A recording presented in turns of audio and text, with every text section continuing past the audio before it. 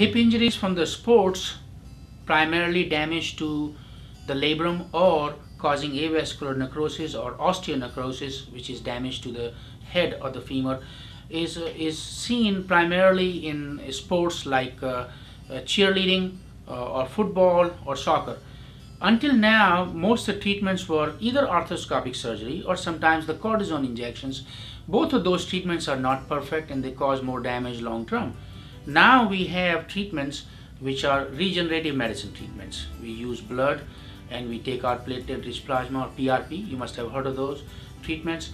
And then we also do adult stem cells from bone marrow and fat and use ultrasound, specialized ultrasound, to look into where the damage is and then inject your own cells or the PRP, like I said, into the damaged area, and it heals your osteonecrosis, but also primarily the labral tear of the femur that we see can also heal the bursitis around the hip joint.